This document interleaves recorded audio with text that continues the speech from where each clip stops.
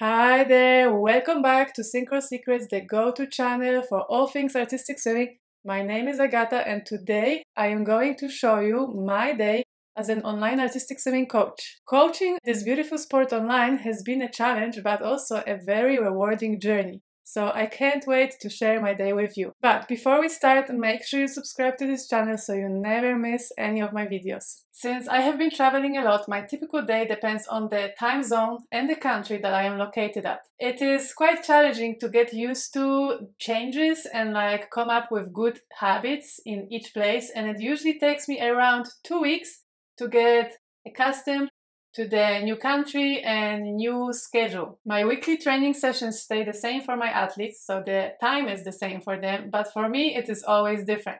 So I have to make sure that I plan around the training sessions, so this way I can come up with different habits and I can plan my day accordingly, and hopefully I can get used to the changes faster and faster in the future. Today I am going to walk you through my day in the US time zone. That means ET.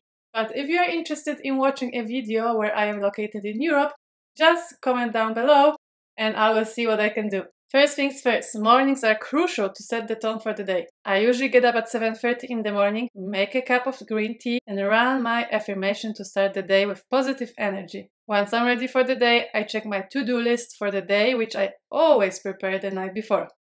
I have to be honest, I love all kind of lists. So if I have a to-do list, I usually feel more motivated and more productive because I can see what I have to do every working hour, and this somehow keeps me in track. How do you feel about to-do lists? Let me know in the comment section. After my quick morning routine, I start with content creation for Instagram and for YouTube. I usually dedicate Mondays and Tuesdays for this task, so I'm ready for the upcoming week.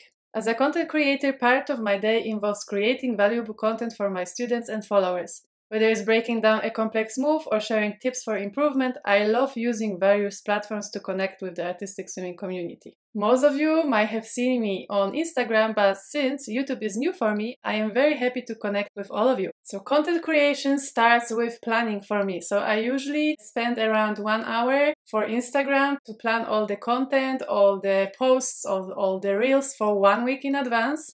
And I do the same for YouTube, but since this is only 4 videos per month, I plan a monthly schedule for YouTube. And during this time, I sit down and I brainstorm all the ideas and all the topics that I think I should cover for my audience. And sometimes it is not very easy because I am not at the pool all the time. So I really have to plan in advance when I'm going to go to the pool, or maybe I'm not gonna go to the pool at all. So this is when I have to come up with some creative ideas and creative solutions. So I actually do not have to go to the pool, right? So this process takes time and it takes planning. Now, once I finish with content planning, I move on to content creation, which means usually I create 3 to 4 posts for Instagram. YouTube videos need more preparation. I usually write down the whole script of the things I want to cover and say, so I feel ready when I sit down in front of the camera and I know what to talk about. And I usually leave this task for at the end of Monday or Tuesday, or I do it on another day when I feel more creative and inspired. Alright, time for some breakfast. I will be right back.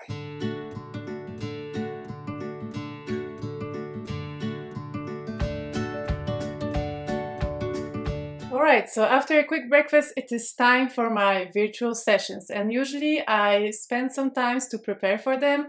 I check the figures that I think my athletes will do during this session, and I also think of creative ways on how to help my athletes. Now it's time to connect with my amazing athletes, and artistic swimming, it's all about execution and precision for me.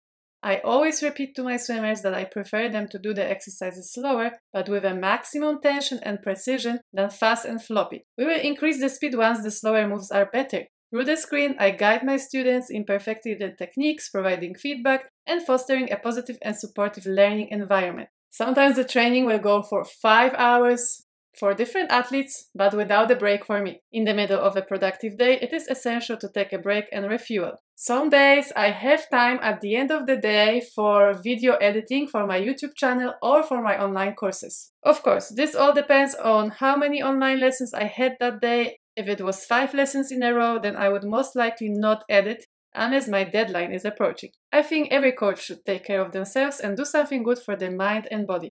I find that working out calms me down and let me wind down after a challenging day. It feels like I can take on even more challenges. As the day quiets down, I like to sit down and reflect on my day. Did I make any improvements with my students, or do they need any more help, or how can I help them even more? This is kind of time for reflection, not very active approach, more thinking and reflecting and slowing down for the day. It is crucial to continuously improve and adapt as a coach, ensuring that each day is a step forward. I also like to read a book before bed. It allows me to get ready for sleep. And that's a wrap of my day for today. I hope you enjoyed this video, and please let me know in the comment section down below if you would like to see more videos like this one. Don't forget to like, subscribe, and hit that notification bell so you never miss any of my videos. And that's all. See you in the next one. Bye!